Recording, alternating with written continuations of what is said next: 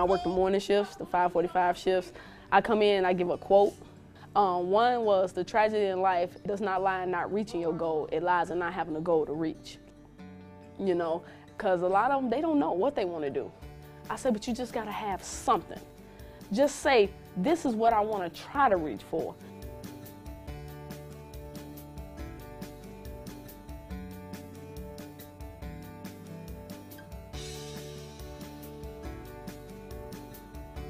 I need somewhere that's going to make me more mature than what I already am. So I wanted to come to Lincoln Challenge, and I signed up for it. I looked at it and it said military, and I knew I needed structure in my life, something that could keep me grounded to what I need to do. One day I was in Chicago and I came home and my mom was like, "You're going to Lincoln Challenge." And I'm like, "What's that?" And then she was like, "It's a school where you go, you graduate, you get your GED. Well, one of my friends came here and he had a really bad path, and I saw that it straightened him up, so I'm like, I should give it a try. My father heard about it and he just told me, hey, you should get your GED, this and that, because school wasn't really that interesting or intriguing, and I didn't really connect with high school. I did enough to get past, but I never really connected with it. So he said you should get your GED and become a man and start making your career in your life. I ended up catching 2 more illegal consumption tickets, and the judge basically told me if you don't straighten up, you're getting out of here. Well, I had court the 17th of the month that I left, and the month we left the 12th. So my mom had got to call the judge and say, hey, Mr. Mathena won't be at court today because he's in process of the Lincoln's Challenge.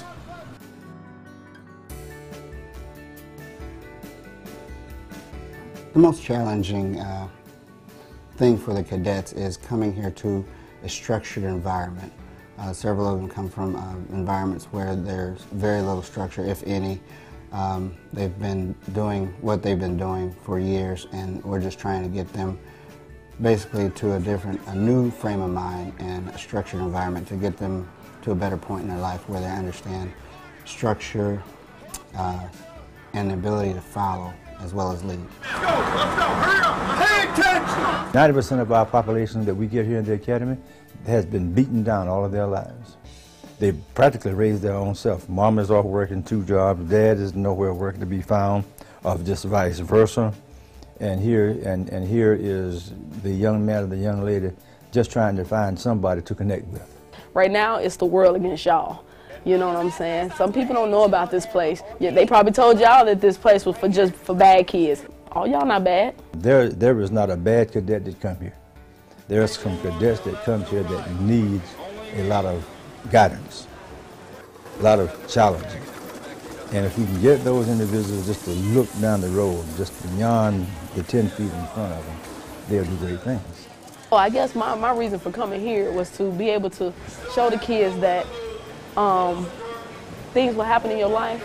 You just got to use them as a step stool and keep going, and sometimes the people that you feel like won't understand, they might, and just listen to some of the suggestions they have, because some people honestly say, I don't understand, I haven't been through it, but I can show you better ways to keep moving forward. We want to teach them life coping skills, and we want to help them get a GED, or at least go 2 grades above what they came with. And if they don't get all their classes, all their tests done, then of course this boosts them where they can only have to take a few tests when they leave, or they can have the opportunity at 16 years old, if they get your GED here, to go to community colleges and start 2 years ahead of their peers.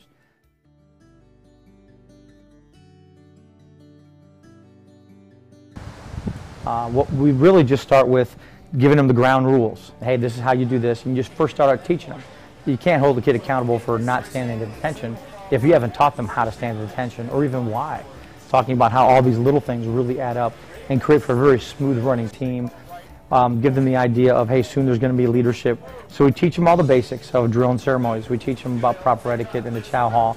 We have all these, about 30 different blocks of instruction that we go through during the selection process and pre-challenge. And that's getting them acclimated to the military culture and our atmosphere, and teaching them all the basics that it takes to function while they're here. Or when we first pick them up, because I'm a very tall, kind of big girl, so the kids are terrified of me when they first see me, and that's like so much fun, you know, because they don't know I'm a soft cookie, so so they terrified of me. First day, it was like there was 62 girls here, and I was like in a new environment, and I was like, oh, I'm not gonna be able to do this because they were yelling at us and telling us what to do, and I'm like, I want to go home already. But then I kept thinking like, no, I have to stay here, finish, and I thought it was gonna be really hard. I mean, it is hard, but not as hard as I thought it would be. Remember, walked away and you turned around. You gotta see him to hear him. It was different, yes sir, it was, but I adapted to it, and I'm just taking every day as it comes. My first day, like I was just like observing, and I took a lot to myself. Like I just kept on thinking like to myself about my future, like my past. Like now that I'm here, like one thing that really went through my head when I got here was like life in general is like it catches up quickly, and that growing up, like all my childish games ended pretty quick. Like as soon as I talked to my cadre, I had that vibe where everything that I've ever known or done is out the window, and that this is going to be my step to become a man. Sir Cannon 3, sir. Sir Cannon 4, sir.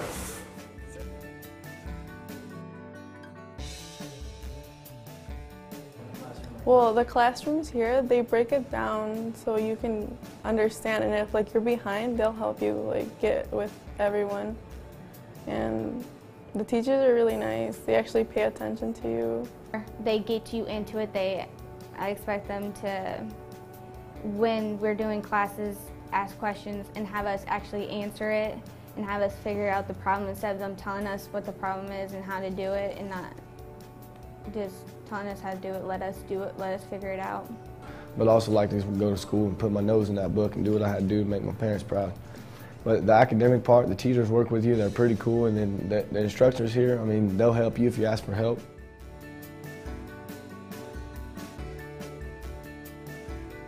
Well, I wanted the disciplined military training, and I wanted to be able to go to the Marines with a nice college credit hours or college credits. I want to be a self-disciplined person. Like, I don't want to keep being disrespectful. I just want to learn some self-control. I want to get my GED, and I want to go to high school, and I like science, so I want to be a forensics teacher. And I want to get that job so I can help my mom out and get out of where she is. What brought me here the most is that I needed structure in my life in military. I've never really had discipline in my life, so I've never had someone actually tell me, no, you can't do something. And I've always had people tell me that you will never make it here, you will never make it there, you'll never go into the military because you're this or you're that. I just want to prove them wrong. Say, hey, I did make it, I am in the military, I did complete Lincoln's Challenge Academy. You know, you gotta have self-discipline, and I figured like one of the other cadets that was sitting in this chair that I'm sitting in now was like, I figured it was someone in my face screaming and yelling, and during school I had a problem with insubordination big time, because if someone told me something to do it, I wouldn't do it just to piss them off, you know. So other than that, the Lincoln's Challenge has taught me the self-discipline, and when someone says do it, you know, just like my father would say, when someone says jump, you say how high. Utilize, understand? Oh, yes, sir.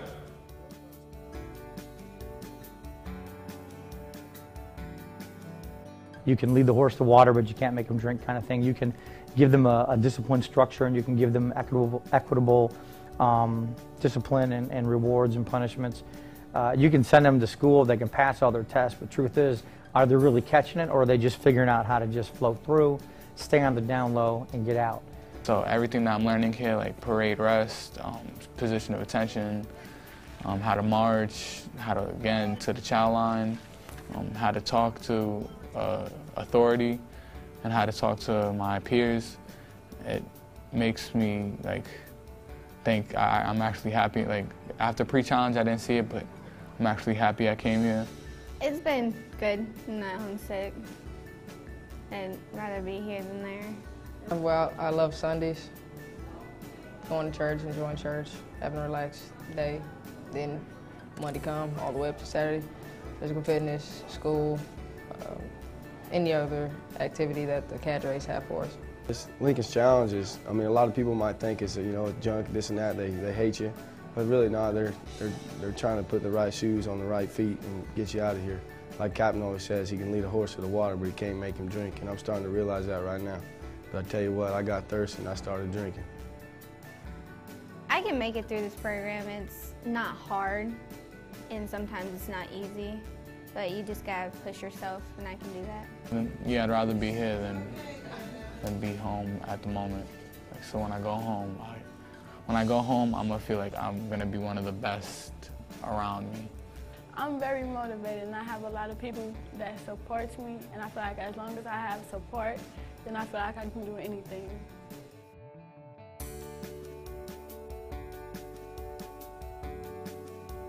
The test was exactly how he explained it would be, and prepared us exactly what we needed to do. And on our floor, we did a whole bunch of studying in the day room. We was able to have study groups, have partners and everything. So for my first test, I did pretty good, and I was one question short for a perfect test. They actually break down what we're gonna do and how we're gonna do it, and then we do it as a class, and then we do it individually, and then we go over it, the problem as a whole group, and then we see what's our strength and what's our weakness, and we work on both of them. It was good. I have a really good teacher, and I wouldn't trade him, because he breaks it down, and even if we raise our hand, and then even though he went over it, he'll go over it again until we get it. So I like that. I'm really good at reading, so I didn't really have a problem with it. But I know when math comes along, I'm gonna need a lot of help there. But I know my teacher will help me.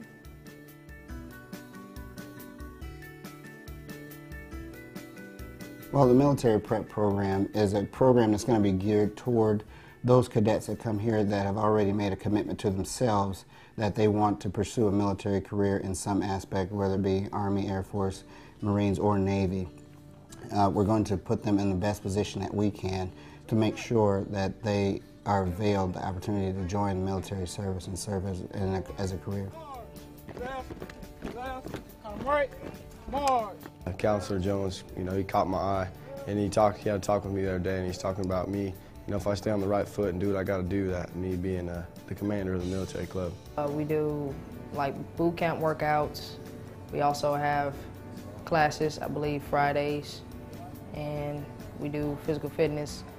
Well, the military prep program is not only just to gear those, that are interested in a military career.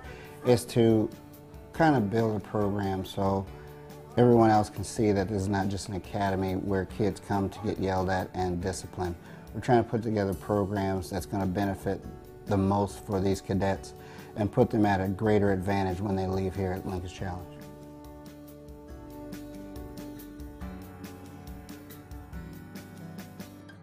When you get into the GED room, first we have to all line up, and we all just talking to each other. Yesterday, me and some of my close teammates, we was talking to each other about the test. We saying that we was nervous, this and that. And as they call the names, you get even more nervous because you know your name's gonna be the second or third to come. And we all actually got together and we did a little prayer, saying, pray for me and all that.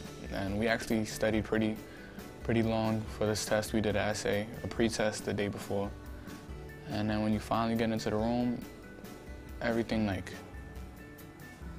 attacks, all the nervousness attacks you again because you're not with your same teachers and instructors.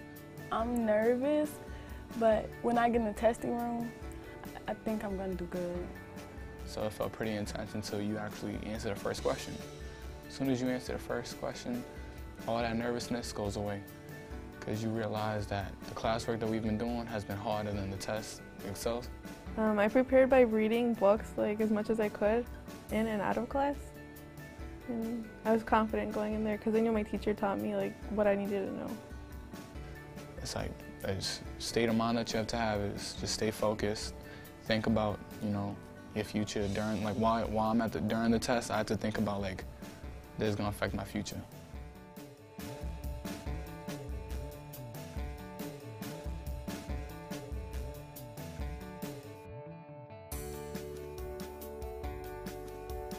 First, I was not used to none of the cadre. I did not know too many people on this team. I knew some of them from the area I live at.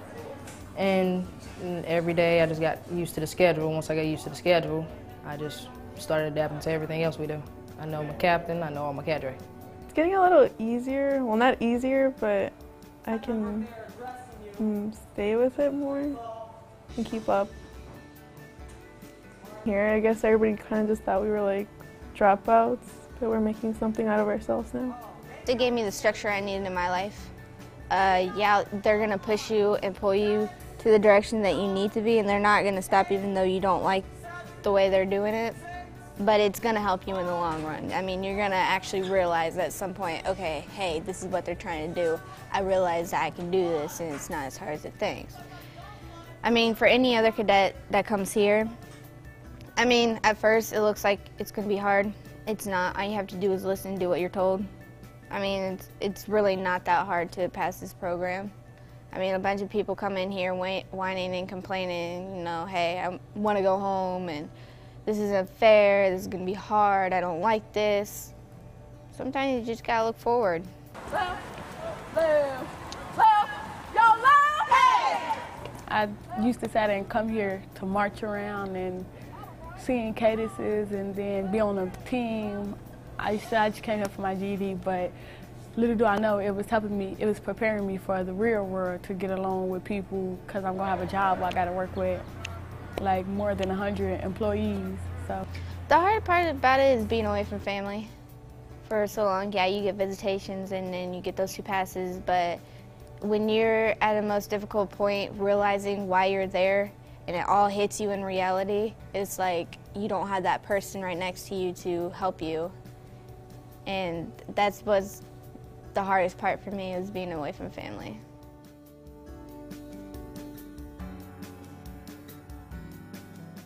How does it feel to be at graduation? Oh my, like, man, it's the whole bus ride here, man, everyone was sleeping and I was just smiling, you know, just like it almost brought tears in my eyes just to see my family, you know. I mean, I just knew they'd be happy, and I just see my mom, she started crying, you know. She said, you know, she never seen me in a cap and gown before, and she probably never would have if I wouldn't have came here. So I'm doing with school, I feel like I accomplished so much stuff that it's just an amazing feeling.